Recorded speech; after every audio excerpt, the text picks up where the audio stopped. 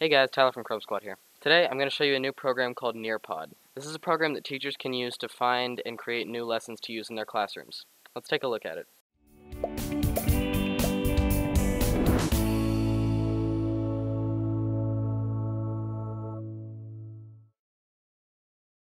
So the first thing you need to do is create an account with Nearpod. You can even sign in with your Gmail. After you create your account, you will log in and you'll see this home page. Each of these 5 tabs will take you to a different place on the website.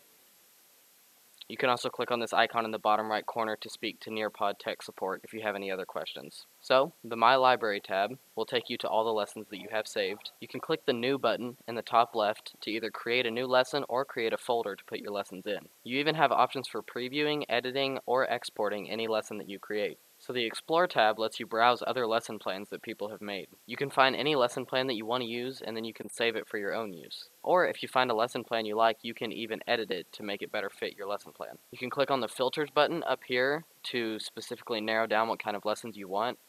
You can look for free or paid lessons, and you can also narrow it down by subject and grade level. The Join tab is where you'll go to let students join your lesson. This is where students will go to join the lesson that you start. When you start your lesson, you'll be presented with a code to give the students. It's very similar to Google Classroom, and you can even link Nearpod to your Google Classroom. Next, the Create tab is where you can make your own lessons. These lessons are made in the format of a slideshow, kind of like PowerPoint or Google Slides. Once you start a new slide, you have many options for adding content. You can add things like videos, audio files, PDFs, and even pre-made 3D models. You can even use the Upload Files button here at the bottom to import PDFs, PNG files, or even pre-made PowerPoint presentations. The final tab is the Reports tab. Now, as you can see, this tab is blank for me, but what this page normally shows you is different statistics about student engagement.